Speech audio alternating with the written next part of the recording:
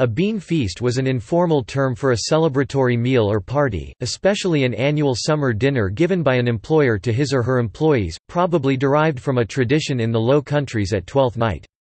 By extension, colloquially, it describes any festive occasion with a meal and perhaps an outing.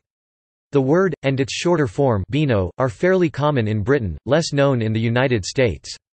An alternative derivation refers the name to the eating of a dish of beans and bacon, and seems to trace to 1725, when Daniel Day of Wapping, London began to entertain friends near his estate at Fairlop in Essex on the first Friday in July. In the 19th and early 20th centuries, the beanfeast often took the form of a trip to some beauty spot, where the meal was provided, e.g., I want a feast, I want a bean feast.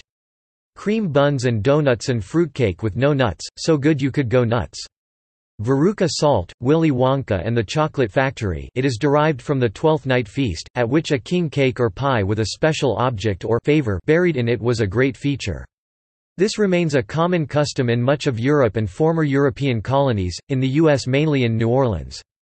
Elsewhere the favor took various forms, including metal tokens and small pottery figures.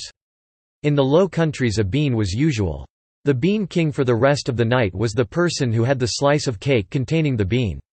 The king or queen was given a paper crown to wear, and appointed various court officials. When the king took a drink, all the party shouted, "The king drinks." The subject was often painted by Flemish Baroque and Dutch Golden Age painters, especially Jacob Jordaens and Jan Steen.